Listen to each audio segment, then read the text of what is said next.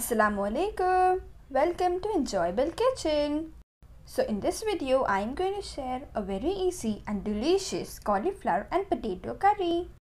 Let's get started. So firstly we will pour 3 cups of water in a vessel and then we will add the cauliflower and then the potatoes roughly chopped and then half teaspoon salt.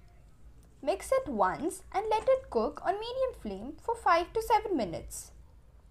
Now check if the potatoes and cauliflower are half cooked or not.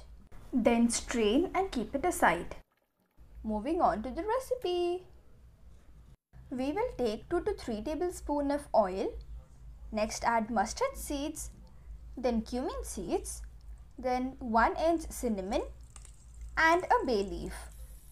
Fry it for few seconds and then add the onions and then the green chilli.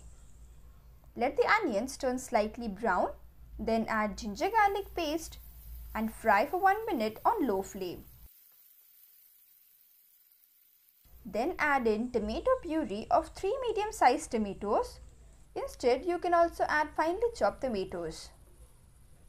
Now add turmeric powder, red chilli powder, coriander powder and Kashmiri red chilli powder. Mix it really well. Then cover and cook in low flame till the masala is cooked properly. Here you can see the masala is cooked really well. So now add the cauliflower and the potatoes in it. Coat them with the masala nicely and fry for a minute. Then add water in it. You can adjust the consistency according to your preference. Then add salt and garam masala. Mix it really well. Cover and cook for 7 to 8 minutes. Now time to add freshly chopped coriander. Mix it nicely and yummy cauliflower potato curry is ready.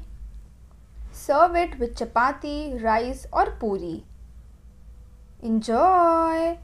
If you like the recipe, then do like, comment and share and don't forget to subscribe to my channel.